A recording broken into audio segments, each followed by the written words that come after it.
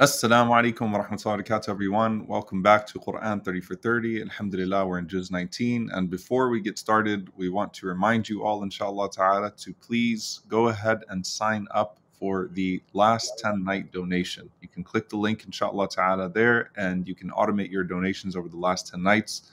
And of course, we have the webathon as well coming up, bidnillahi ta'ala, to prepare you for the last 10 nights this coming Tuesday, inshallah ta'ala. So we hope everyone signs up. But alhamdulillah, we can't do what we do without the support of our community. And inshallah ta'ala, you've been benefiting and you see the work and you see the value in the work, bidnillah, and you see your place in it, inshallah ta'ala. So please do support the work, bidnillah ta'ala, and keep yaqeen free. And with that, alhamdulillah, we have with us Dr. Jinan Yousef and Dr. Omar Husain, alhamdulillah, and of course, Sheikh Abdullah Oduro. How's everyone doing? Alhamdulillah. Alhamdulillah. Alhamdulillah. So it's all alhamdulillah is all around. Dr. Omar Husain, I've got a confession to make. Last year, you came on and you gave us a lecture about why we shouldn't do dad jokes. And you said we shouldn't call them dad jokes. And you had like a really profound insight. Unfortunately, Sheikh Abdullah has not stopped. He continues to use that word, and he continues to make. I don't know if you've been watching Quran 30 for 30 or if you're familiar, but Allah musta'an, I don't know what it is with Sheikh Abdullah Oduro. He just can't stop, So if you want to give your brother some nasiha, please give Sheikh Abdullah some nasiha about these jokes. I mean, it's a problem. And never give up. We'll bear patiently with you until you get it. Inshallah, we're here for you. Inshallah, jazakallah khair. Inshallah, jazakallah khair. You got the message. So, Dr. Omar, we're trying. We'll keep working. Use your help. He's just addicted, man. He just Googles dad jokes all the time. Google. Yes, he Googles. Mashallah. Sheikh Google. Yes, I go to Google all the time, mashallah. And especially when the Canadians come on. I don't know if you've seen Dr. Omar when the Canadians come on. I mean, Sheikh Abdullah is vicious. Yeah, I mean it's not helping our reputation, is it, when the Canadians come on? So. Oh man! Wow.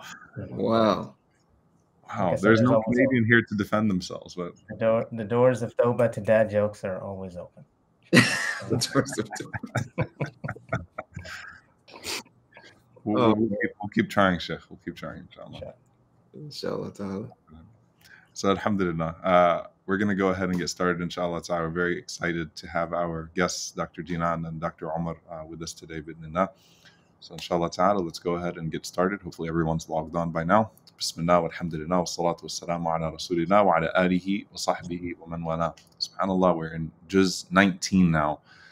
And there's always something when you're coming close to that Juz 20, 21, and you realize that you're reaching the last third of the Quran, and of course in Ramadan, that you're reaching the last third of Ramadan. May Allah subhanahu wa ta'ala allow us to be amongst those that observe Laylatul Qadr. Allahumma ameen. And subhanAllah, the theme of the last 10 nights is malaika, right? The angels coming down with their forgiveness, or with the forgiveness of Allah subhanahu wa ta'ala, with the mercy of Allah subhanahu wa ta'ala, literally constricting every space between the heavens and the earth. And as believers, we love the angels because Allah subhanahu wa ta'ala sends them and they come with goodness, right? So we seek to do those deeds that invite the presence of the angels. And this is a theme that is especially profound in Ramadan and in the last 10 nights. But one thing to remember as we get into this juz in particular is that the angels only bear good news for the people of good deeds. The angels only come with the rahmah of Allah subhanahu wa ta'ala to the people of righteousness. And for the others that are upon wickedness and that do sinful deeds, the angels are actually a terrifying sight. And we ask Allah subhanahu wa ta'ala to protect us from that. Allahumma ameen. So I haven't started with the juz yet for a reason, because I actually want to introduce the first two ayat of the juz. If you think about the believer when the believer is passing away, and the disbeliever, the wicked one, when the wicked one is passing away, right? So the righteous believer, wicked, transgressor, disbeliever, the nature of the descent of the angels is different. They're all malaika, right? They're all angels that are descending upon a person. but the believer sees the angels in a good way, and the wicked sees the angels in a way that reflects, again, their wickedness, their disbelief, their transgression. And subhanAllah, even when the Prophet ﷺ mentioned to us Malik, the keeper of the fire, and the look that he has, the ulama mentioned that Malik, the keeper of the fire, it's not that he's created that way, he just is made to look that way towards those that are in hellfire, to have that terrifying appearance towards them. And we know, of course, that as Jibreel alayhi salam comes down in these last 10 nights on Laylatul Qadr in particular, Jibreel alayhi salam also made dua against the person upon whom Ramadan comes and leaves and they are not forgiven, and the one whose parents reach old age and they are not forgiven, and the one who hears the name of Rasulullah sallallahu alaihi wasallam and does not send salawat upon him, is stingy with salawat upon our Messenger sallallahu alaihi wasallam. All of this to introduce the first two ayat of Juz 19. Verses 21, 22, when we get into Al-Furqan, وَقَالَ الَّذِينَ لَا يَرْجُونَ لِقَاءَنَا لَوْلَا أُنزِلَ عَلَيْنَا الْمَلَائِكَةُ أَوْ نَرَى رَبَّنَا لَقَدِ اسْتَكْبَرُوا فِي أَنفُسِهِمْ وَعَتَوْا عُتُوًّا كَبِيرًا. That those who do not expect to meet us. Here, لَا يَرْجُونَ, as the ulama mentioned, does not mean they do not want in particular. It's that they're actually not expecting the meeting with Allah subhanahu wa ta'ala. And the power of the language here is that they're hoping that they're not going to meet Allah subhanahu wa ta'ala, and that they're hoping that their philosophy that He doesn't exist and that the Day of Judgment is a fable is true.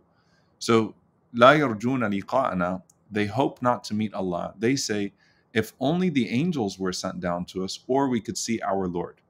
Now, when they say, if only the angels were sent down to us, this is, of course, a repeated claim that they make often. And it starts in Surah Al-Baqarah with Bani Israel when it says, show us our Lord, right? Show us your Lord, O Musa. Go ahead and show Allah to us. When they say here, if the angels were sent down to us, specifically as Ibn Abbas radiallahu anhuma says, what they're actually saying is, the only way we will believe that you are a Rasul, that you are a messenger, is if angels come down and point to you and say, Hada Rasulullah. This is the messenger of Allah. Look at the condition that they're making on the Prophet sallallahu alaihi wasallam. The only way we will believe you is if the angels themselves come down and testify to you being a messenger of Allah to us. Or we could see Allah. Show us Allah. And Allah subhanahu wa ta'ala says, لَقَدْ اسْتَكْبَرُوا فِي أَنفُسِهِمْ وَعَتَوْا عُتُوًّا كَبِيرًا. Like they've really drunk their own Kool-Aid. This is my the way I read this ayah, subhanAllah, like they really are drunk with their own pride. They really think they're something. لَقَدْ اسْتَكْبَرُوا فِي أَنفُسِهِمْ. Like they've really inflated their own egos and they think so highly of themselves. Like, who are you to make demands of Allah subhanahu wa ta'ala this way, demands of the Messenger sallallahu alaihi wasallam, and saying, go ahead and send us the angels, as if to say, we deserve to see Allah now. We deserve to have the angels come down and testify to you being a messenger of Allah. Allah sent angels to the messengers so that they could be in a place to save mankind. And so when man feels that sense of pride and says, show me Allah, show me the angels, and then maybe I'll take you seriously. Allah says, لَقَدْ اسْتَكْبَرُوا فِي أَنفُسِهِمْ وَعَتَوْا عُتُوًّا كَبِيرًا. And they have exceeded all limits. Like there are no boundaries for these people anymore.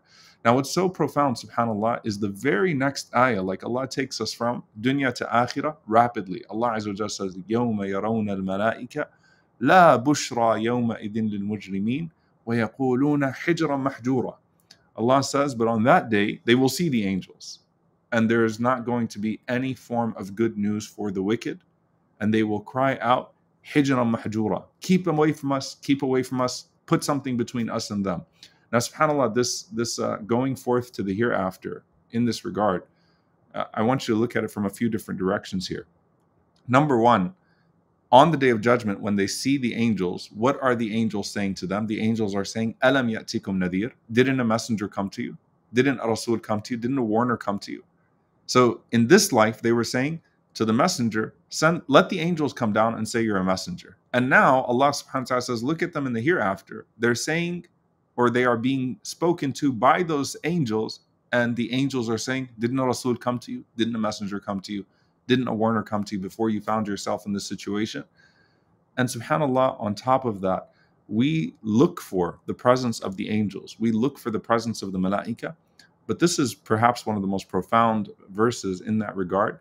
Imagine these people are crying out to Allah, Hijra Mahjura, as Ibn Abbas radiallahu anhuma says, they're asking Allah to put a barrier between them and the angels, because the angels are coming at them with such fierceness, with such fury, only by the command of Allah subhanahu wa ta'ala. And now, subhanAllah, these creatures of rahmah, these creatures of mercy, are creatures of torment to them. And they're saying, Hijra Mahjura, keep them away from us, keep them away from us, put up a barrier between us and them.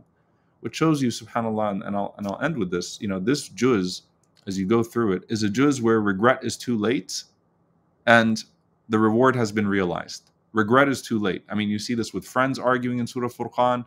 You see this with people in hellfire. You see this with people saying, we wish we believed. There's a lot of we wish in this juz. And then there's also the reward of Ibadur Rahman, the reward of the servants of the Most Merciful. They are given their high places in paradise by their patience. So if you look at the qualities of Ibadur Rahman, the servants of the Most Merciful, they are very much so, guarding themselves from things that could compromise their reward in the hereafter. And now Allah is saying, look at their reward, look at their welcoming. So they held themselves and their reward has been realized, whereas the others, the regret is too late. And of course, as long as we're here, we have a chance at Tawbah. And that is also a theme that we're going to be covering. So inshallah ta'ala, with that, I'll pass it on to Dr. Omar Husain. Jazakumullah khair. Bismillah ar-Rahman ar-Rahim, wa bihi nasta'een wa ba'd. So moving to the aforementioned Ibadur Rahman, the servants of the merciful, let's start with a little scenario to put this into context. Let's imagine you're at work and you're told you need to meet a very important client. Like this is going to be, one of those once a decade type clients. So you got to be there to seal the deal. Okay. So they tell you they're going to be at this particular place. Meet them there at 2 o'clock and don't be late because these people are busy. We don't know how long they're going to be there. We need to get there and get it done. So you say, okay, you're sitting at your desk. It's about 1:45. You know it's going to take you an hour to get there. You say, yeah, I'll go at some point. Okay. Then about 2:15 rolls around and you say, okay, I should head out. You head out. Of course, you're late. You go to where you're supposed to meet the client, nowhere to be found. Now, at this point, a decent worker, even before going, would have said, I'm running late. A decent worker would have said, now I can't find the client. Maybe there's a chance that, the manager can catch them. You don't do that. You get back in your car, you come back. You miss a meeting that was mandatory on the way. You had a deadline to get a project done at 6 p.m. 6:15 rolls around, you realize you were surfing the internet and you didn't get it done. A few minutes later, you get a message from your manager to come up to the office. You start thinking, well, it hasn't been a very good day. But, I feel bad about it. It's just one of those days. So you go in and the manager sits you down and he or she starts telling you everything you did wrong that day. It's like, first, you have the audacity to leave late when you knew it was going to be an hour. Then you don't even call, so we could have potentially at least tried to get a hold of the client. Then you miss a mandatory meeting and don't even tell anybody about it. Then you miss the deadline for the project, which you've known about for weeks. Like, what's going on here? And you look the manager dead in the eye and you say, you know what? I'm really sorry. Like, I'm sorry. I don't know what got into me. The manager says, you're sorry? You say, yeah. So you really mean it? You say, yeah. He said, okay. I'm going to give you a raise. For the first tardiness, I'm going to give you a raise. For the second one, I'm going to give you a promotion in your job title. For the third one, I'm going to give you that employee of the month parking right in the front. And you're like, and he starts going down and starts telling you all these things you're getting. You're getting increase in stock, bonus, etc. And you're like, that doesn't make any sense. I made all these mistakes. He said, yeah, you made all those mistakes, but you're sorry about it. So I'm going to change them all to rewards. Now, this doesn't really make any sense and would never happen in the real world. But this is the reward that Allah subhanahu wa ta'ala provides when he says, فَأُولَٰئِكَ يُبَدِّلُ اللَّهُ سَيِّئَاتِهِمْ حَسَنَاتٍ. For those who make tawbah, and Dr. Jinan will touch on this, Allah changes their reward, their sins to good deeds, which is, to me, is just a mind-blowing concept. We hear Allah will accept repentance, or you'll get, one good deed is 10 good deeds or 700 good deeds, or in the case of fasting, there's no limit. But to actually have your sins changed is just something which is beyond grasp. So I went and I looked at a bunch of tafsirs of what does this verse mean. So who is this for? So what you'll find in many of the tafsir, the explanations of Quran, this is for our convert brothers and sisters or new Muslims or reverse, whatever you prefer. We had a brother a week before the community I'm visiting accepted Islam and now is fasting with us. We had another sister during the month accept Islam and is fasting with us. Those who entered Islam, Allah subhanahu wa ta'ala will change anything they did in the past that was sinful into good deeds. That is a beautiful thing. And I don't think I've ever told that to anyone, or at least not on any sort of consistent basis to our brothers and sisters that come into this deen. So Allah will change that. Also, it is Allah changing that false belief they had before to belief in Allah subhanahu wa ta'ala. They will leave things in their life that they used to do for the sake of Allah subhanahu wa ta'ala. So that is another type of change which Allah has in store for those who accept the message. Other scholars say that it means believers in general. So those, and this starts at verse 63, and this is the time, because I know 30 for 30 audience is hardcore, they're going to go back and look. Those who implement these characteristics, they are the ones who Allah will also change their sins to good deeds. And so, alhamdulillah, so we're striving for that. And Allah subhanahu wa ta'ala will give reward, and He will give it in this life. Now, another interpretation says that the reward actually comes in the next life. And the proof that's used for this is the Prophet sallallahu alaihi wasallam describes a man who will come on the day of judgment. And this will be one of the last men to get in to paradise. And Allah subhanahu wa ta'ala will bring forth his minor sins. And it will be like he's standing and saying, and Allah is almost like interrogating him. And no one wants to be interrogated by Allah subhanahu wa ta'ala, right? So it's like, and Allah will say, you did this, and you did this, you did this. And he cannot deny. He said, yes, Allah, I did this. And this person's getting really nervous because the major sins haven't even come yet. So this is just the minor sins. And then Allah said, you see all these sins here? I'm changing them all to good deeds because this person had iman in their heart. And then upon seeing this, the man will say, well, there's other sins I see here. There's other sins I did I don't see here. And the Prophet ﷺ laughed when he was narrating this, because this person seeing the sins change to good deeds is like, what about the other sins I committed so I can get more good deeds, right? So whatever it is, whether it's in this life or the next life, it's just an incredible reward. And during this time of Ramadan, it's the time to seek it. Let me touch in the last 30 seconds on one characteristic which is given about the Ibadur Rahman. وَالَّذِينَ يَبِيتُونَ لِرَبِّهِمْ سُجَّدًا وَقِيَامًا. Those who spend their night prostrating to Allah subhanahu wa ta'ala, bowing and prostrating. And in Ramadan, this is easier. In fact, it may not be easier than any other time of the year. So there's no reason. Sometimes we get really intimidated for tahajjud and think it's just for people that are on another level. No, it's for all of us. And if we can implement it in this month and make it a practice, then inshallah we can be from the Ibadur Rahman. Jazakallah khair, Dr. Omar. Beautiful words, subhanAllah. I think it's amazing. Ibadur Rahman, to embody those qualities in Ramadan is literally, like you said, it's the time to practice. Like instead of وَإِذَا خَاطَبَهُمُ الْجَاهِلُونَ قَالُوا سَلَامًا قَالُوا إِنِّي صَائِمٌ, right? Or قَالَ إِنِّي صَائِمٌ. It's like the same things, like from the very beginning, like you're approached by the ignorant, you're supposed to say, I'm fasting. You go one by one, you can find that there's a correlation in Ramadan. So Jazakallah khair for beautiful, profound words, especially that beautiful hadith. And Dr. Jinan, we'll hand it over to you, inshallah. Okay. Bismillah ar-Rahman ar-Rahim. Alhamdulillah Rabbil Alameen. Wassalatu wassalamu ala ashraf al-anbiya mursaleen. Jazakumullah khairan for having me, and Jazakumullah khairan, Dr. Omar, for that beautiful reflection on these ayat. And I'm going to be covering the same verses, but inshallah, I hope maybe in a different light. And I wanted to link it to the theme of Quran 30 for 30 this year, which is, the Quranic worldview. And a lot of times, we get stuck in the worldly worldview. And nowadays, there's a lot of messaging about cutting out toxic people. You need to protect your space. You need to protect, your peace.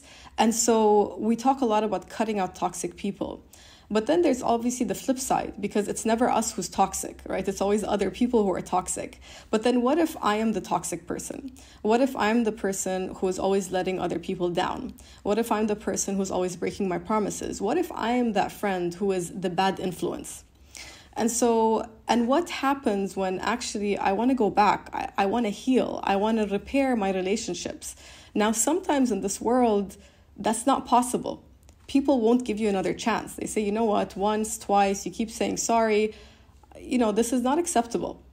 And so there becomes this permanent stain in our relationships with other people.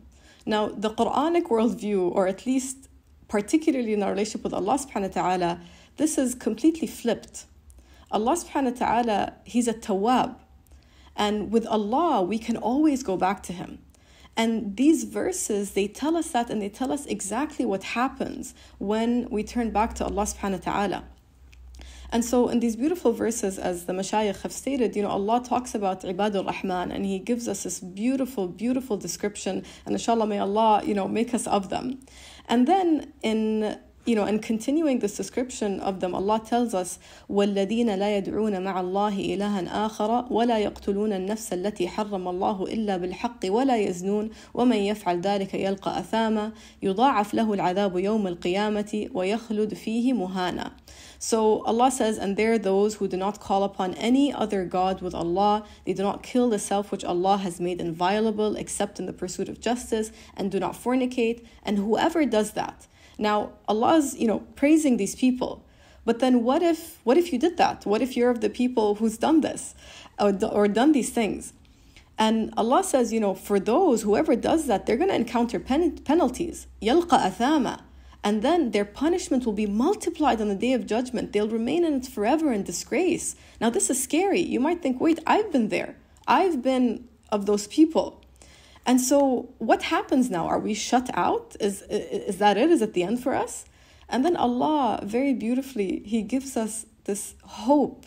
And He says, إِلَّا, right? مَنْ تَابَ وَآمَنَ وَعَمَلَ عَمِلًا صَالِحًا فَأُولَٰئِكَ يُبَدِّلُ اللَّهُ سَيِّئَاتِهِمْ حَسَنَاتٍ وَكَانَ اللَّهُ غَفُورًا رَحِيمًا وَمَنْ تَابَ وَعَمِلَ صَالِحًا فَإِنَّهُ يَتُوبُ إِلَى اللَّهِ مَتَابًا. And Allah says, as for those who repent, believe, and do good deeds, they are the ones whose evil deeds Allah will change into good deeds. And Allah is all forgiving, merciful. And whoever repents and does good has truly turned to Allah properly. So Allah is telling us the one who repents, who returns, right, and believes and does good deeds, they are the ones who, as Dr. Umar explained to us, that they're the ones with their deeds, Allah is going to flip them, or Allah is going to turn them into good deeds. And you might think, why? Like, why would Allah do that?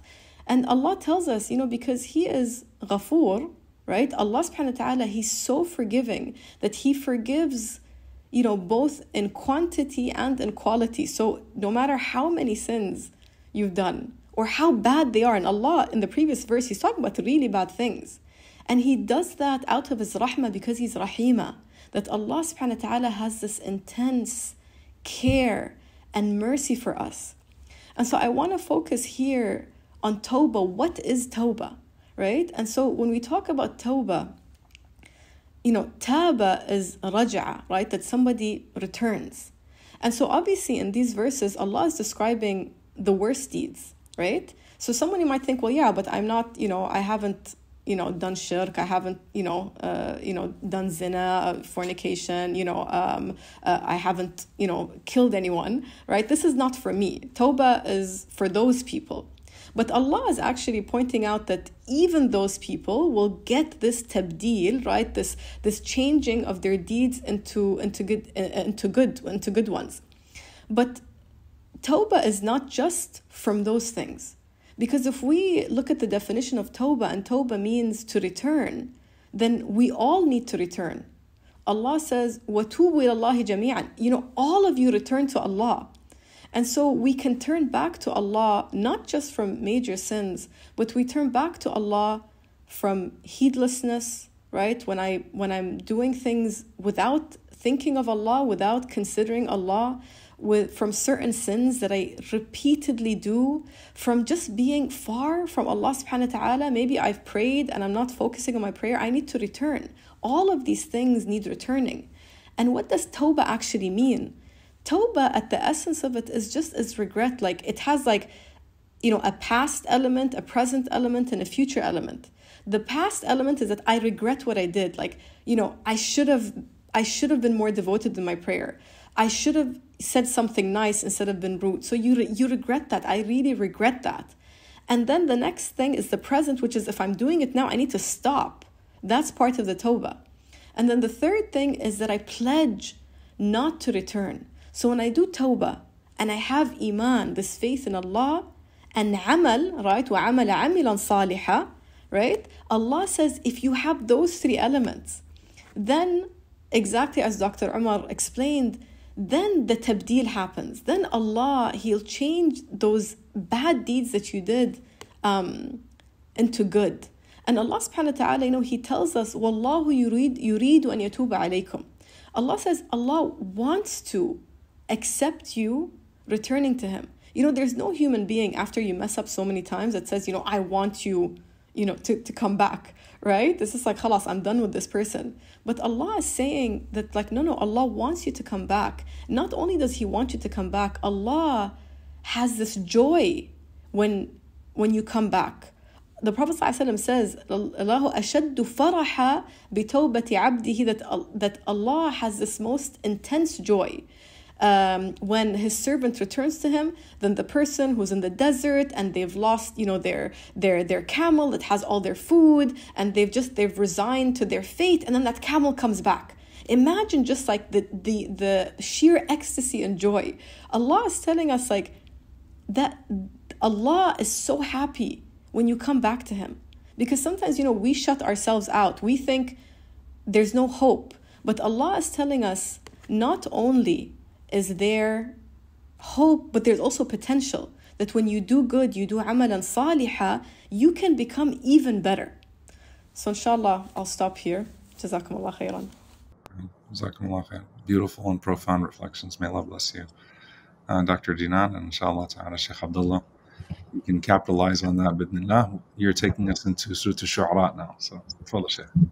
Yes, sir. Bismillah wa salatu wa salamu ala Rasulillah wa ala alihi wa sahbihi wa man wala amma ba'd. As we know that this month of Ramadan is a month of reflection, and it's a time for us to really look in the mirror, the spiritual mirror, if you will, and to hold ourselves accountable before we are held accountable, as we mentioned before on the statement of Umar ibn al-Khattab. MashaAllah, not the Dr. Umars here that are here, but Umar ibn al-Khattab, he would mention that statement. Rahimahullah ta'ala, radiallahu anhu. This month of Ramadan, even as is mentioned, that Ramadan comes linguistically, as some scholars would mention, of that which is of heat or fire that burns off previous sins or burns off the shortcomings from Ramadan.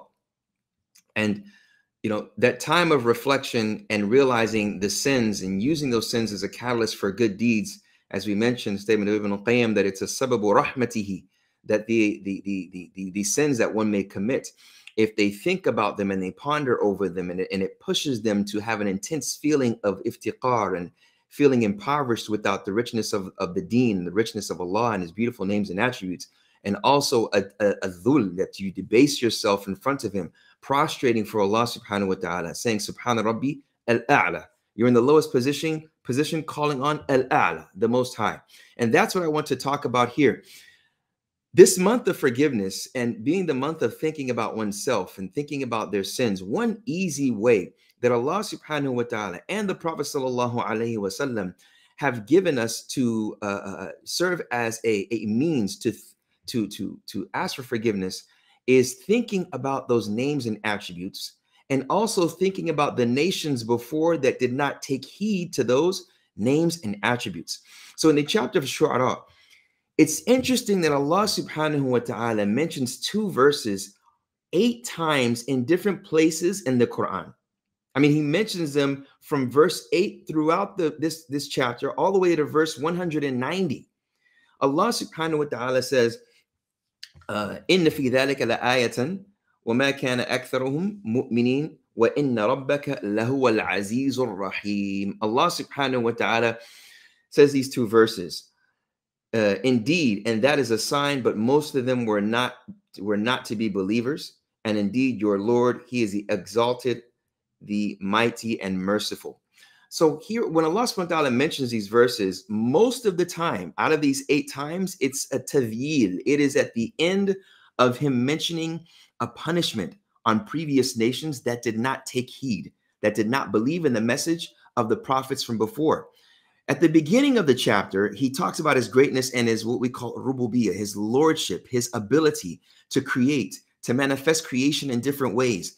And that's when He mentions it in the beginning. But the majority of the time, He's talking about nations that were punished or nations that did not take heed to the message of Allah subhanahu wa ta'ala. Because when one takes heed to the message of Allah subhanahu wa ta'ala, primarily in looking at the previous nations that did not take heed and thinking about those beautiful names and attributes and how they are manifest in his or her life and how they can live out those names and attributes, not at the level of Allah subhanahu wa ta'ala, but within themselves and their abilities and capabilities. This is when one goes through that process of tawbah, to where their deeds of repentance, to where their deeds will be replaced by good ones. Their evil deeds or shortcomings will be replaced by good ones. So when Allah subhanahu wa ta'ala is saying, firstly, إن في ذلك لآية وما كان أكثرهم مؤمنين, that verily in that meaning what was mentioned verses before in these other 6 or 7 times about the perished nations that were punished. It's a sign for those, but most of them were not believers. The scholars mentioned that this was repeated numerous times to the Prophet sallallahu alaihi wasallam as a means of encouragement and a means of comforting him, because you have to remember, as Allah subhanahu wa ta'ala says in the Quran, فَلَعَلَّكَ بَاخِعٌ نَفْسَكَ, it hurts you that they do not accept this message. There is someone in each and every single one of us in our life, a person we care for, that we want good for, but it hurts us that they don't accept the message of morality. Maybe not even of Islam as of yet, but definitely within the Islamic spirit, of them trying to get off a certain addiction that they may have, of them trying to change themselves, just trying. And it hurts us that they don't even make the attempt. This is what Bakhir was with the Prophet sallallahu alaihi wasallam. It hurt him that his people didn't embrace the message. But Allah subhanahu wa ta'ala is saying, look, وَمَا كَانَ أَكْثَرُهُم مُؤْمِنِينَ, that most of them were not believers anyway. They would not believe. And this is because of the Allah subhanahu wa ta'ala's predestination, His qadr, His ability, His might, His mercy. And that's where Allah subhanahu wa ta'ala says after that, وَإِنَّ رَبَّكَ لَهُوَ الْعَزِيزُ الرَّحِيمُ, and verily your Lord is Al-Azizu Ar-Rahim. So him mentioning these 2 names, the scholars have mentioned, and even before that, when we think of the name of Al-Azizu Ar-Rahim, that Allah is the Almighty and He is the most merciful. It sounds kind of polar opposites, but when we look at the names and attributes of Allah, it's very important for us to have an understanding of the principles when dealing with the names of Allah. When we say principles in Arabic, the word is so much more eloquent. It is qaida, which basically means if someone was to sit and to be established in a certain place.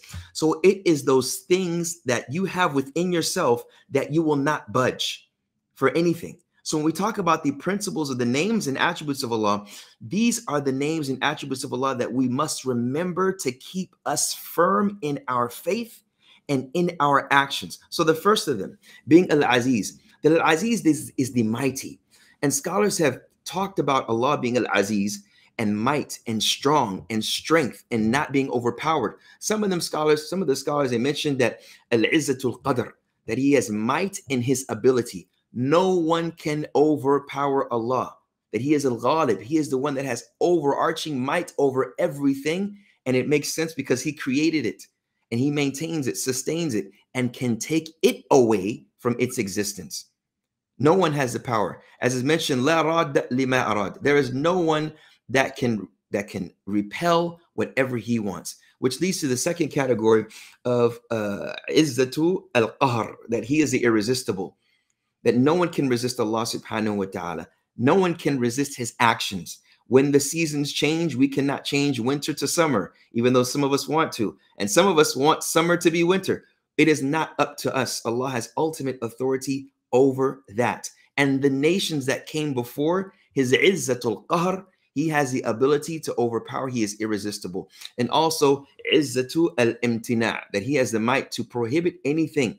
لا مانع لما أعطيت ولا معطي لما منعت. As we mentioned in the dua, that there is nothing that can prohibit what he has given, and that there is nothing that can give what he has prohibited. Allah subhanahu wa ta'ala can prohibit his rizq. He can prohibit his provision for a hikmatan baligha. And that's important for us to mention, which moves on to the next name, Al-Azizu Ar-Rahim. One would think the one that is almighty has no mercy. And someone that is full of mercy, we may mistake in them for being someone that has no strength. But we see that in our mind, our limited perception, that it may be polar opposites. But that is not what Allah subhanahu wa ta'ala. Every name, as a scholar say, mutadakhil. They all have some type of association. For example, Allah subhanahu wa ta'ala being, in this example, his izzah, his might is coupled with mercy. His might is coupled with mercy, being that when his might, that he may punish a people, but he may withhold that punishment, that izzah, that might, because he wants those individuals, the disbelievers, those that didn't believe, to give them time to repent. And also his might is he is showing the messengers, alayhimussalam, that he has that ability, and also with the people that disbelieve, for them to know that he has this full might, and he is able to take them off of the face of the earth. And his mercy is the mercy of withholding, as was mentioned, for them to seek forgiveness. Also, the mercy of the ta'yid wal nasr, the mercy that he has given the messengers by helping and assisting them and making them victorious.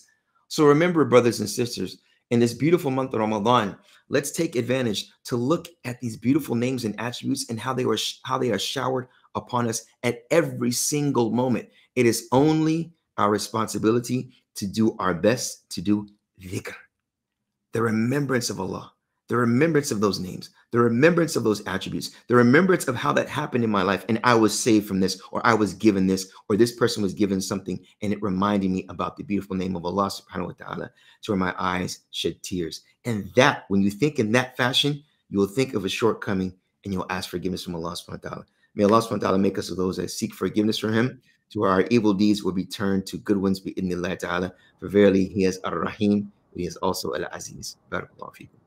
Ameen. Jazakallah khair. Subhanallah. And tu'adhibhum فَإِنَّهُمْ عِبَادَكَ.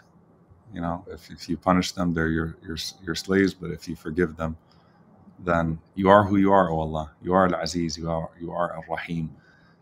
It is up to Allah Azza wa Jal, the mighty and the merciful one, to do as he pleases. And subhanAllah, I think my takeaway from Sheikh Abdullah's profound reflections, and the profound reflections as well of Dr. Jinan, Dr. Omar, you know, a lot of times you might think, did they get a fair chance? And here Allah subhanahu wa ta'ala is mentioning, like, anyone who's going to be punished on the Day of Judgment got a fair chance. It's clear, you know, that it's been established in that way, and that he wants to forgive. He wants to show mercy. And so those opportunities are given, and we have to avail ourselves of that mercy. I mean, just look at Laylatul Qadr, the opportunity of Laylatul Qadr that comes to us. SubhanAllah, what a great rahmah that we have this to look for in the last 10 nights, alhamdulillah. May Allah Azza wa Jalla make us amongst those who observe it, Allahumma ameen. So because Dr. Jinan is the one who authors many of our Names of Allah papers and has a book on it, I'd love to hear her reflections, final thought, and a final thought from Dr. Omar, inshallah ta'ala, as well. And then we'll go ahead and we'll close for tonight. Barakallah fikum. Sheikh Abdullah, that was really, really beautiful. I love that. I think maybe just one thing that I wanted to add to that is that a lot of times people find it hard to connect to the rahmah of Allah when they read these verses, right? And even though Allah subhanahu wa ta'ala says that he's Aziz Rahim, people don't get it. Like, how is Allah Rahim when Allah's talking about, destroying previous peoples? But actually, subhanAllah, part of that rahmah, that Allah has such an intense mercy for us, it's actually in telling us these stories so that we don't fall into the same trap. Someone who loves you is not just going to show you, the beautiful things, and then you're unprepared, right, for the more, the negative things. And so Allah is showing us this. It's out of His rahmah that don't be like those people. Allah doesn't want you to be like those people. You are reading this, and out of Allah's care and love for you, it's for you to say, what do I do to not be of these people? And so it's really out of Allah's care. So Allah's izzah and His strength that He can do this, but also His rahmah and showing you this, that you have a chance to save yourself, and Allah wants you to be saved. Otherwise, you wouldn't be reading this. And so may Allah subhanahu wa ta'ala make us of those who, just reflects on His names and on His rahmah when we recite the Qur'an, and really feel His mercy in, every letter of the Qur'an. Dr. Omar? I want to make a small plug, inshallah, for Dr. Omar as well. If you want to learn how to make du'as from the Quran, he has a mashallah session series in Yaqeen of du'as from the Quran. Very, very nice. And this is the month to try to memorize them, inshallah ta'ala. Jazakallah khairan. And just hearing that, like, there's so much packed into this juz, but really, if I just had to basically summarize it, Allah won't cancel you. It doesn't matter what you've done. One moment of sincerity is enough to change all the circumstances before. Because even though the verses talked about, those that don't worship other than Allah, and they don't commit, fornication and these things, even those that did, if they are sincere and repent, they won't be canceled, right? So there's always an opportunity there. And I know in Ramadan, many people are coming to the masjid, maybe for the first time, or maybe not after a long time, but just with that sincerity, the door is open. And that's just very inspiring, and just makes you feel good, when you hear these verses. SubhanAllah. Jazakumullah khairan. Jazakallah khair, Sheikh Abdullah, for the plug. Too, for Dr. Omar's series, alhamdulillah. So check out Dr. Omar's series on du'as from the Quran. You can find it on Yaqeen's YouTube channel. Scroll on the playlist. Bidnillahi ta'ala. It was a very beautiful series. Dr. Jinan's multiple papers on the names of Allah, as well as her book on the names of Allah.